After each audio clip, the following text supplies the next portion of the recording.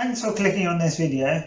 Today we're going to talk about how to create a signature using online email, also known as Outlook Web Access or Outlook Online, or you might call it something else. And this applies whether you're using Office 365, Microsoft 365 or Outlook.com, also known as live.com and hotmail.com. So it's the same web interface that you would see across all these systems. So stay tuned to part 2 of this video, and we will do a step-by-step process of how to create a signature using the online email. This video, we're going to look at setting up a signature in Outlook Online. So this is the same whether you're using Office 365, also known as Microsoft 365, or one of the personal email accounts like live.com, hotmail.com or outlook.com or whatever, .co.uk, etc, etc. So when you're logged into your email, here you've got an area called settings where you got all Outlook settings. Now there's 2 ways to do this process with setting up signatures. One, you can go in the settings area and start writing out your signature, which with the online version is quite easy to do. With the personal Outlook, we normally recommend, because the box is not so big, to do it in a brand new email. So we normally say click a new email, write it as you do, font sizes, links, etc, etc, and even a logo at the bottom, and then you can look to create the signature logo.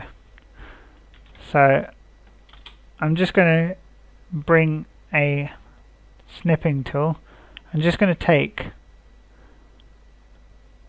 the bar at the top and just include that as a file in a minute. So what we do, all Outlook settings, and from here, this is one of those things that you probably do once a year, I'll be honest with you. So apologies if I make mistakes, but you'll find out in a minute if I do. So here is in email, compose and reply. Now what usually, before you edit the signature, with this, usually I would say tick these both boxes. Automatically include my signature on new messages and replies and forwards. And then this section here just talks about fonts and everything. So what we're going to do is write thanks, and I'll put my name down, and then for more info check out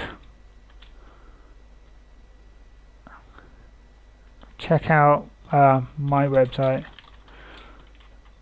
And here we could change the font size using the bars here, and we can put a link, but a lot of these things are easier to do in a brand new email because you may not understand what some of these buttons are. Likewise, you might find that some of the settings are missing in a signature area, but it allows you to copy and paste the text. So I'm just going to put http outlook.live.com. Okay, so there's my website, and I'm going to put a logo. And if I want to be clever, I can put a link on a logo as well. Outlook.live.com. Nice promotion for Microsoft. So didn't work as well as I expected, so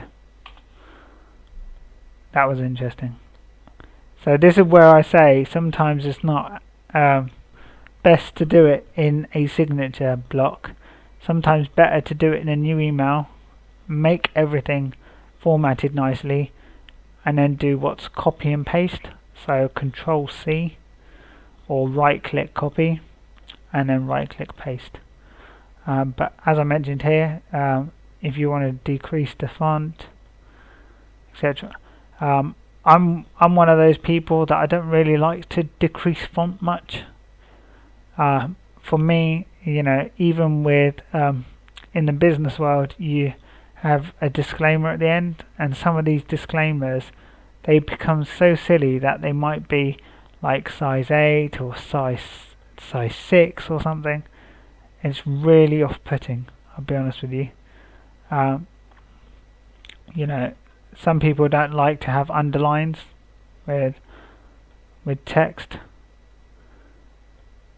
So there's an underline, so if I click that, it's still got an underline. So this is where I say sometimes doing it from here may not be ideal. Sometimes it works in one browser better than another, but I'm not going to use that excuse. All I would say is do it in an email and customize it and copy and paste after. But that aside, you've got colors as well. That is a new email. So if I save that, that would now appear on new emails. So I can go new message, and there you go. Now if I want to get rid of that, because this is a test, then under settings, that cog, so it was this cog here, Outlook settings, compose and reply, and then you can edit it again.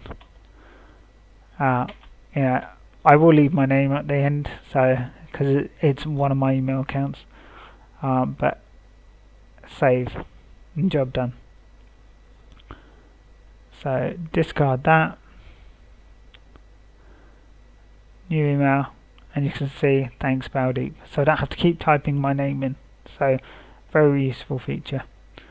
So that is how you can add an email to online email, whether it's webmail, known as webmail, Outlook Web Access, Outlook Online, for both personal Outlook email addresses and Microsoft business email addresses in Office 365. If you have any questions, drop them below. If you've got any tips regarding signatures, also drop them below, because it will be good to help the community with some of your tips, and I will highlight the best comment below as well. And if there's a video that you want adding as a future recommendation, drop a comment and we'll look to get that made in future. Thanks for watching and have a great day. Thanks for watching this video. If you found that useful, please click the like button below. If you found it unhelpful, click the dislike button below so we can get some feedback. And if you've got any future videos that you would like creating, please drop us a comment below. Thanks for watching and have a great day.